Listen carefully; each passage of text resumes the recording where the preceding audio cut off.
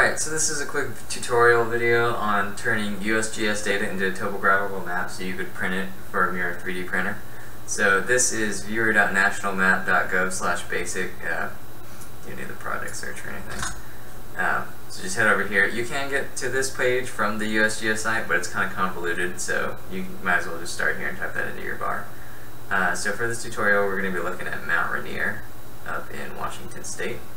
So you want to hit this little square right here, draw a rectangle, selects the area. You want to hit elevation products. We want 1/3 arcsecond down.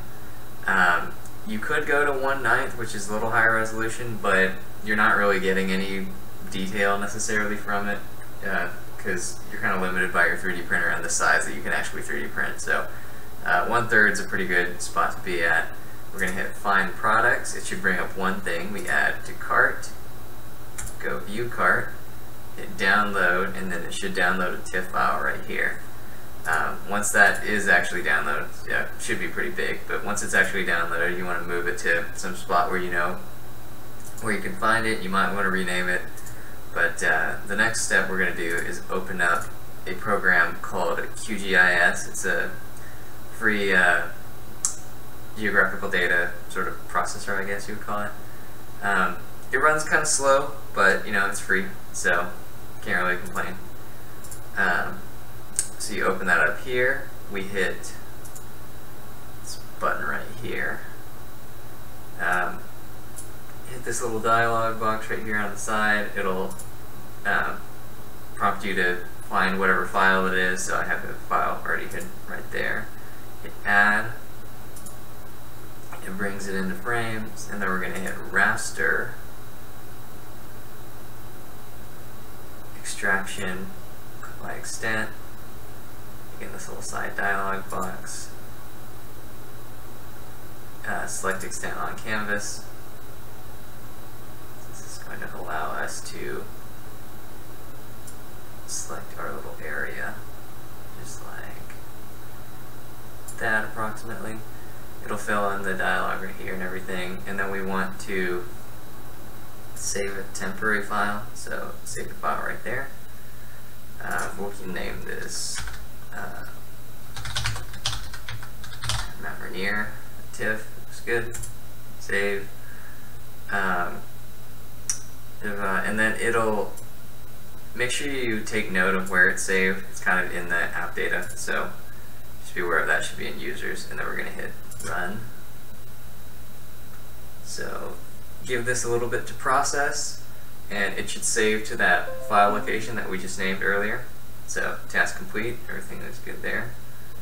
And then the next part is we're going to run over to this separate program. It's a good idea to close that, by the way, because it makes everything run pretty slow, but I'm gonna leave it up to see if we can make this work. So next we're going to open up some software called 3DEM. Let me bring that back up. 3DEM, this is the page. So we need to bring this up, and the reason we're using this is we want to turn that TIFF file into an ASCII DEM file. So bring this up, it's gonna say, yep, that's the right one. And then we need to go grab that file that we saved. So going through the app data and everything to get to that output. So let me do that real quick, and we'll be right back. Alright, so here it is, mountrainier.tiff. Open that up. It should bring up a file that looks like this. We're going to hit, why is that so high up there? Whatever. We're going to hit File, and then Save as USGS ASCII2DEM. So we're going to move this over to the spot where we know again. So dems. So this is going to be Mount Rainier.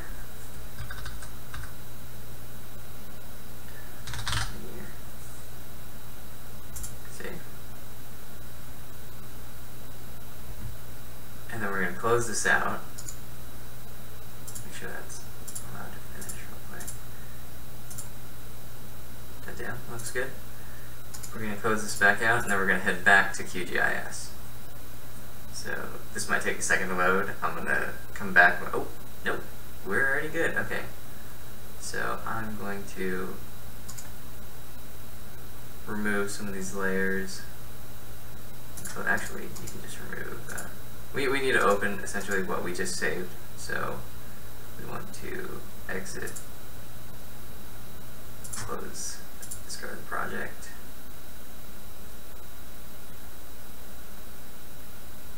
Give it a second to work. Alright. Then we hit this, bring up the dem file that we just saved. ASCII2 dem file. Dem, add. It should prompt you to pick like the location. I'm pretty sure you can pick anything here, but you might as well pick the state that you're actually going to go into, just in case. Might actually have some kind of effect in here. So let's look for Washington State. Yeah, whatever. We can just hit world. It doesn't really matter. No, okay, Oregon, Washington. There we go. So hit that. Good. Don't hit anything. It's going to add in the back. Just got to give it a minute. There we go.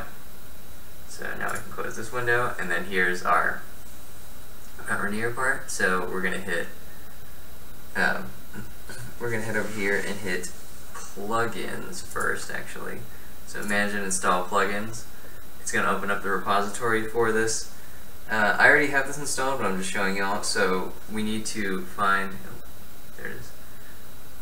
We need to get a plugin running called Dem to 3D. So that should just be Dem to 3D right there.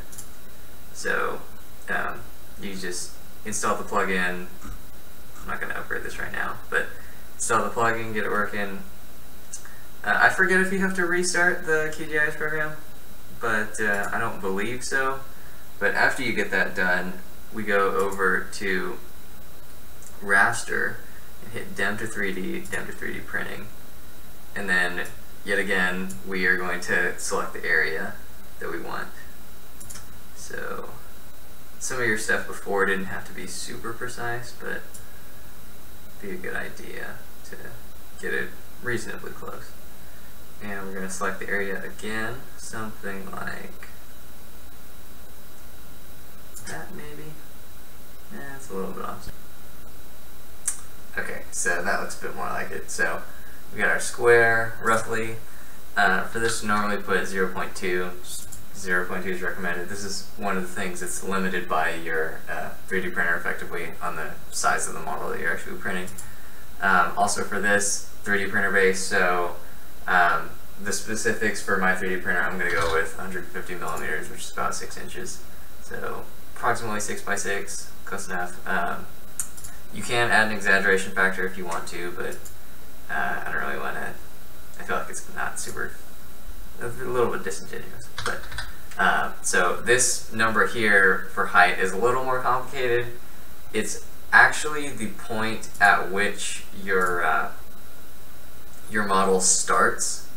So you want this relatively close to the lowest number, to the lowest point number, in order to be efficient with the amount of plastic that you're going to be using for your print. If you put 0, you're going to have like you're going to have 829 meters relative here worth of space. So like if I put, say I put 0, for example, export to STL, it says the model is going to be 55 approximately millimeters tall, and that's more of the inefficient number. For this, I'm going to go to 800. If you go above this number, then it just starts cutting off the bottom part of your model, which you probably don't want. So 800, just a little bit below that, enough to where the base is still going to be solid and everything. And this is just the lowest point, by the way, too. If the lowest point only occurs at one point, then your base is going to be fine. But so yeah, numbers like that. And we're going to hit export to STL. Yep, numbers. Everything could take a little bit of time, so just bear that in mind. Save it to just wherever, documents, etc. and let it build. So this is going to take a few minutes. We'll come back in a bit when that's done.